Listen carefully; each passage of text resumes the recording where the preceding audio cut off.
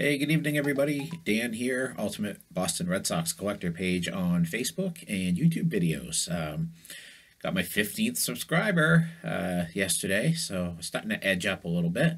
So thank you. Not everybody makes their subscriptions public, so I can't always see who's subscribing to me. Some people will put it in the comments or send me a separate message. But I do appreciate you, my 15th subscriber, and hoping to get some more here. I keep posting videos. I've been posting them almost every night, and got some real good support out there. I've had some nice comments, and had a care package come in the other day from a collector who I returned a care package to. I'm anxious to see his video, to see his reaction to what I sent him. Wasn't a whole lot. I don't have a whole lot other than Red Sox, so what I can send, I try to help other collectors out. So that was that. Today, I'm going to have a two-pronged video. I did have some cards come in the mail today. I've mentioned in a few of my other videos how I was expecting another order from Sport Lots that was taking a little bit of time. And I wasn't surprised when I got it. I did finally receive it today. It came from Canada. I wasn't terribly surprised. It was all O Pee Chee cards from 1971, 72, and 73. Which was nice because I barely had any of those cards. I maybe had a total of 6 or 7 cards from those 3 sets, and I was able to add about 22 or 23 cards. So I was really happy. The condition of them wasn't great, but no creases. That's my biggest thing. Some of the cards were better than others. The 71s, a lot of white showing on the borders, but that's okay. I'll just show them kind of real quick here. George Scott, Bill Lee. RBI leaders with Kyle Yastrzemski, Boog Powell, and Frank Howard. Home run leaders with Frank Howard, Kyle Yastrzemski, and Harmon Killebrew. Ken Brett, George's brother. Billy Canigliaro, Tony's brother. Jarvis Tatum. Gary Peters. Reggie Smith, and John Kennedy. Not that John Kennedy. And back to George Scott. So some nice 71s. The photos on the cards are exactly the same as the base tops. However, the backs, at least on the 71s, are quite a bit different. They have a black and white headshot kind of hovering in the center of the card as well, with the yellowish tint. Those are really cool. I really like the backs on those, something different. 72s, again, same picture as the tops. The back looks like, other than the fact that it's in French, reminds me a lot of the Topps Tiffany cards, or even O Pee Chee cards that were issued later from the 80s and 90s. They tend to have a lighter colored back, as do like the Topps Tiffany cards. So in the 72s, I got Marty Patton. Sorry, that one's kind of not sticking, but I'm just having a hard time separating it. Mike Fiore.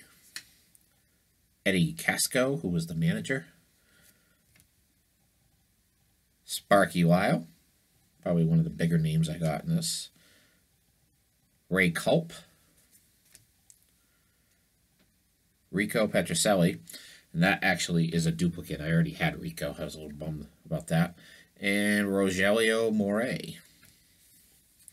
So the only duplicate I got was Rico. I did not look at my want list when I bought these. I was so excited to see somebody who had some that I grabbed them. They were relatively cheap. They were on average about 50 cents a card, so I can't really complain. They're literally probably 50 times harder to find than the regular Topps cards, especially as you go back into the mid-60s. I think they started in 65 was the first year O Pee Chee made cards. And then they went up to the major sets, went up to 1993, I think was the last year they did it. Then they started with the O Pee Chee Premier in 91, 92, and then O Pee Chee had a different regular set back in 92 or 93 as well, and then they just kind of stopped making cards after that. They also made stickers in the 1980s. I have most of those sticker sets. There are a few that I need for some of the earlier sets, 81, 82, but other than that, I've got the complete sets of most of those. They also, basically any like Topps tattoos in 1986, they made an O Pee Chee set as well. They're actually really hard to come by. I don't own any of the 1986 O Pee Chee tattoo cards.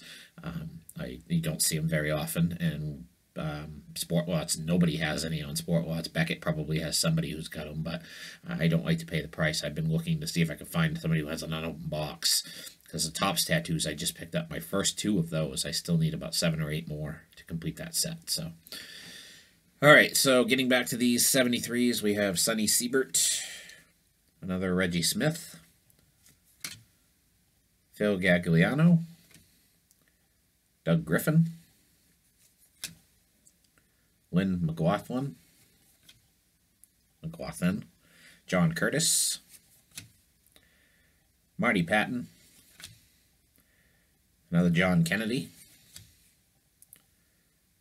Bob Montgomery, more known for his days as an announcer alongside Ned Martin. Used to love those two. Bob Veal, and Lou Krause. Those are actually, that last one is a high number.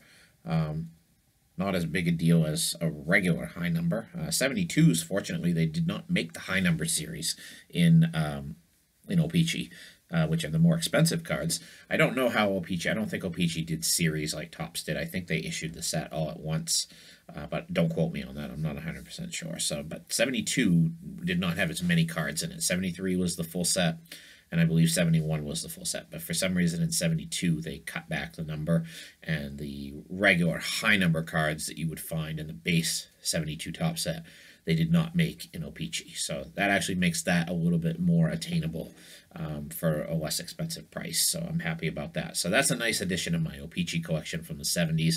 I actually, once I got these in, I marked them off, and I got my 70 through 74 checklists done today. I knew these were coming, and I didn't want to type those all in for nothing. So I've got those done. I'm going to post them after I do my video tonight to my Google spreadsheet page. I'm going to try to figure out how to put a link to that spreadsheet on my video.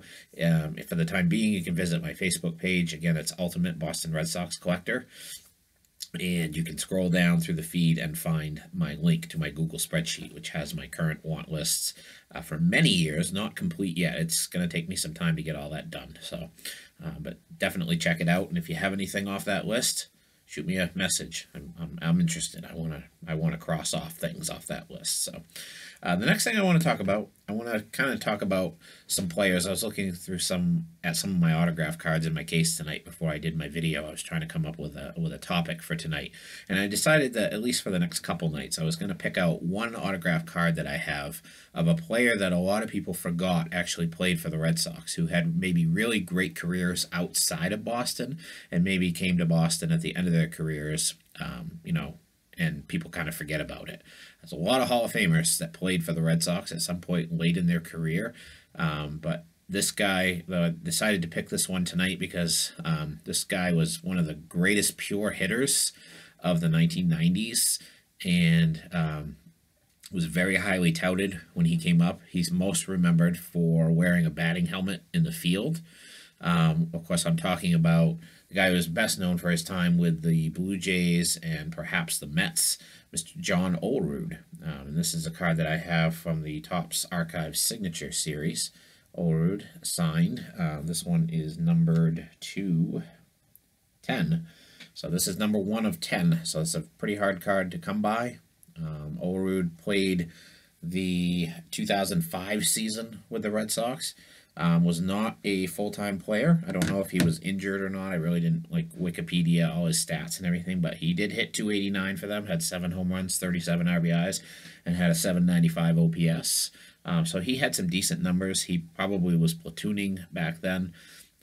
Again, I just kind of grabbed his card and looked at the back of the stats. I don't remember everything about Olerud, and again, a lot of you probably don't remember that he played for the Sox. So he did have that one season with the Red Sox.